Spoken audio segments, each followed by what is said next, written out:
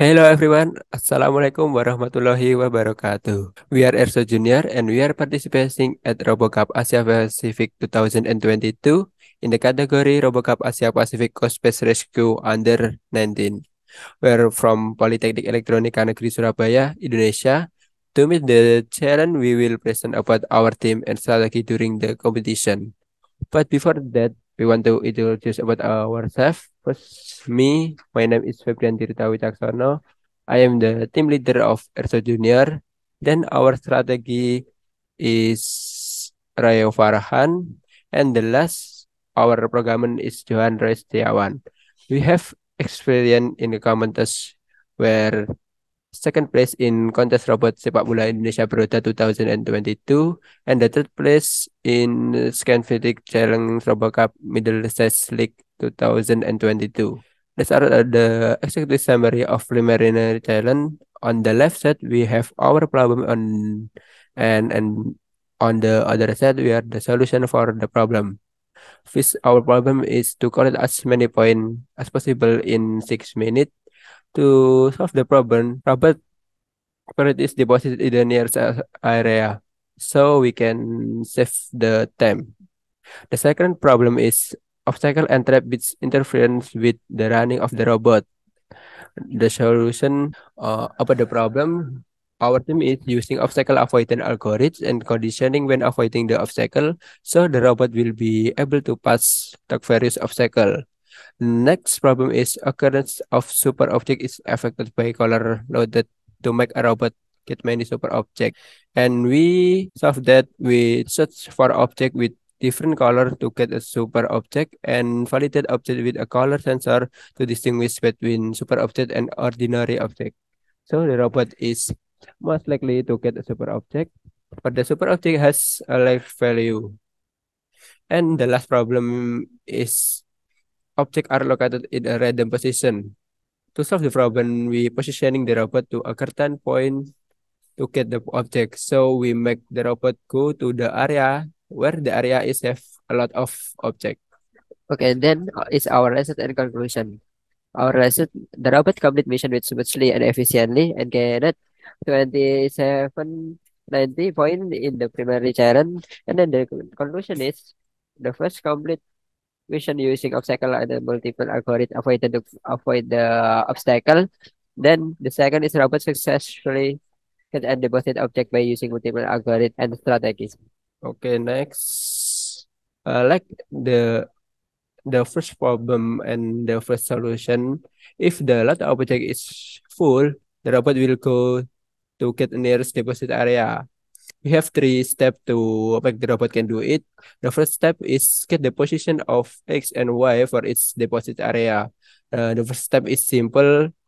Absolutely, we must have the position of X and Y of the robot and the deposit area before we calculating to get the distance value. So we can next to the step 2 that calculating distance of robot to the position of deposit area using equated distance.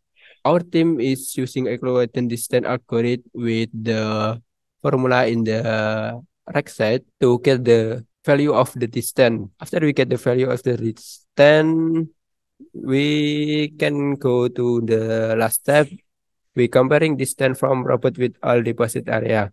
In this case, our team is using if as statement condition to make the robot could go to the nearest deposit area. Okay, I am Johan Roy. On this slide, I will explain about the use of ultrasonic as obstacle avoidance. Ultrasonic sensor is a device that can measure the distance to an object by using sound waves. This robot has three ultrasonic sensors are located on the front, left, and right from the robot. Robot works according to this sensor.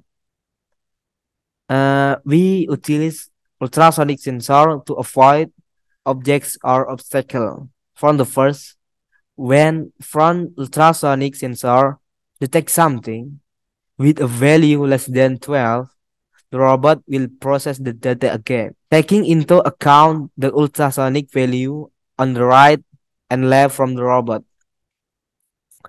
if the distance the object on the left side is greater from the distance of the object on the right side, so the robot will turn right, and if else, the robot will turn left. Meanwhile, when the front ultrasonic sensor has a value of more than 12, the next comparison is if the right ultrasonic sensor has a value less than 15, the robot will turn left. However, if right ultrasonic sensor is not smaller than 15, and left ultrasonic sensor is smaller than 15, then the robot will turn right, and if else, that is done. Okay, next slide. For mapping robot movement, we use a simple algorithm to move the robot to the target using a start line from the robot point to the destination point or vector. We use this when the robot will deposit objects or when looking for objects or mapping. Then after getting that vector, the robot will face to the destination point. Robot will go start if error heading is 0. When heading to the destination point, we correlate the robot's movement with the obstacle avoidance algorithm. Hello, I'm Roy. In this page, I will explain our strategy. In order to get a large number of points, we created a program where our robot is programmed to look for superfluous games. So the robot only takes 2 types of the same object, so that after the deposit, superfluous objects will appear. At certain times, we limit the number of objects loaded on the robots to increase the number of points obtained. In addition, we also created a safe area before heading straight to the deposit area. This is done to speed up the robot's path, because with a safe point, it can avoid the robot's path from obstacles. Next, this is our games play. Yes. First, the robot will look for 2 red color objects. After that, then the robots will look for 2 black colors objects. And at last, robots will search 2 objects of cyan colors. If loaded objects 6, robots will go to the deposit area to depositing the objects.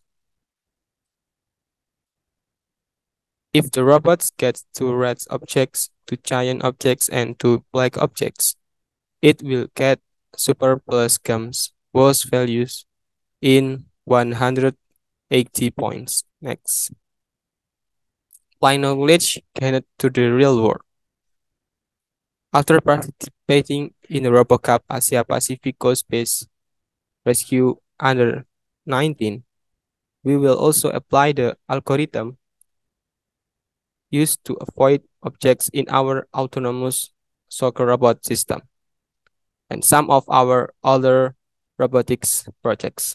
Because in the real world, robots are required to run well, one of which is avoiding objects. Secondly, not only that, we will also implement a positioning or point-to-point control algorithm in our mobile robotics projects. Of course, with the help of autometry to increase the precision of the robot's position. Okay, thanks for watching. I'm Roy from the ERSOW Junior teams. See you next time.